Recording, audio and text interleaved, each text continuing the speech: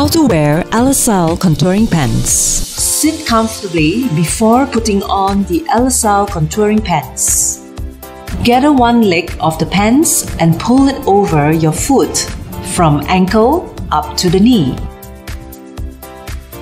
Repeat the same action for the other leg. Gently pull up the pants. Be extra careful around the groin area and the 3D hip pocket. Adjust the area around the groin and pull the pants up to the waistline. Squat down a few times to ensure the pants fit well. Please ensure the thigh line below the groin area aligns on both thighs.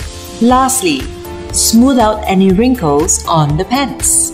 Groin area and 3D hip pocket are thinner than other parts of the pants.